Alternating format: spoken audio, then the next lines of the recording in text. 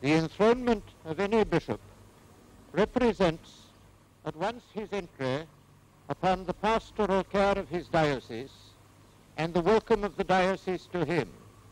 And for that reason, the clergy and people of the diocese assemble so far as they are able in order to join with him in prayer for blessing upon the diocese in the reign that begins that day.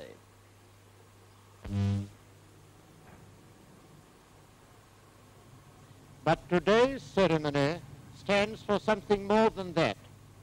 In addition to the enthronement in the throne of the cathedral, there is a second enthronement in the chair of St. Augustine, representing the entry of its occupant upon his duties as primate of all England.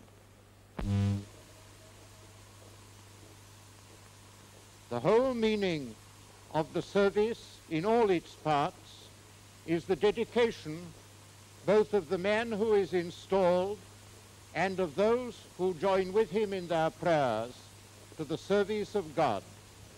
And I ask that you who have witnessed this reproduction of the scene may also have that thought uppermost in your mind.